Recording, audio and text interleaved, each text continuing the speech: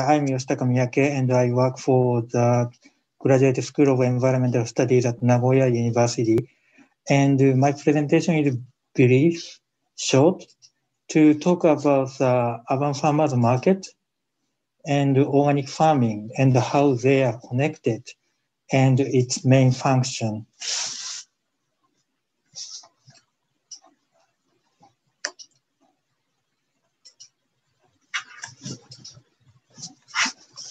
So there's a farmers market for organic farmers in Nagoya, and that's called Oasis 21 Organic Farmers Asaitimura.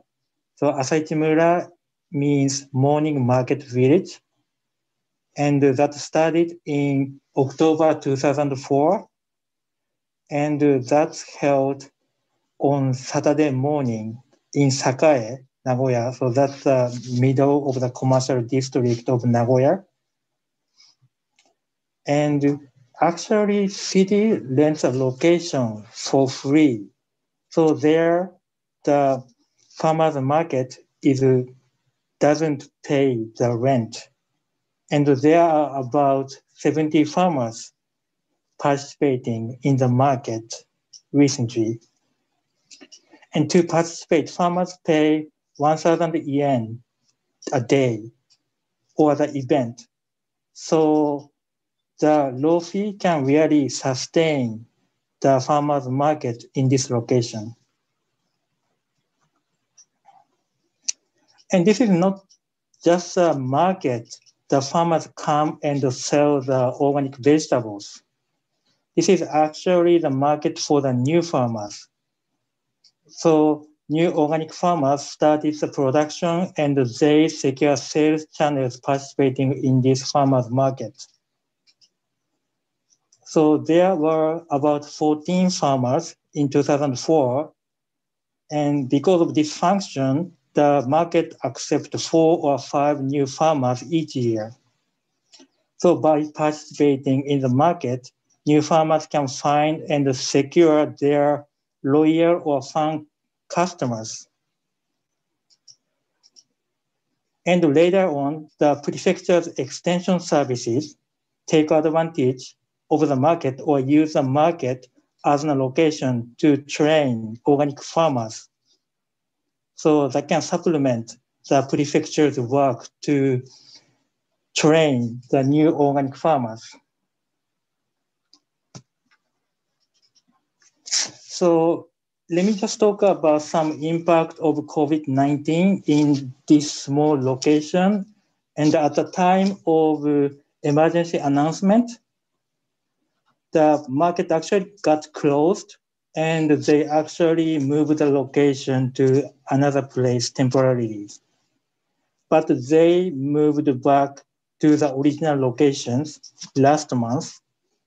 But you can see they have the numbered ticket for the customers to enter the market. So you can see some birds surrounding the market so that they can avoid the high density of the customers. So let me talk about 2 farmers very quickly. And these farmers sell the vegetable and the rice, and their farm location is 50 kilometers from Nagoya. And he said the sale to the restaurant dropped by COVID-19. And this is another farmer, and he drove 18 kilometers to the market. And he sells various kinds of products. And it was very interesting to hear, this type of farmers. And when we talk about the government support, he said his home city actually subsidizes the highway fee to come to the market. And it doesn't only apply to organic farmers, it also applies to the conventional farmers, but he can certainly use that city support of his hometown to come to the market. So let me briefly conclude this presentation. And when we think about the green infrastructure and I just wonder, is farmers market in Nagoya green infrastructure? People probably say yes, but it's not quite the green space or the urban green itself, but it actually provides some, landscape, highly visible place of organic farming and food to sustain in Nagoya, and it's a critical infrastructure for health conscious consumers, and that sustains the organic farming in the surrounding regions. And it actually educates the farmers and the consumers in the middle of artificial built environment of Nagoya.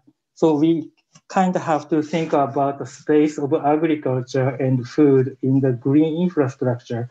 And probably there should be some, in between green infrastructure and that can be hidden in the city. And we might have to think about what kind of indicators can be applied to this or various types of these partial green infrastructure, what that kind of stuff.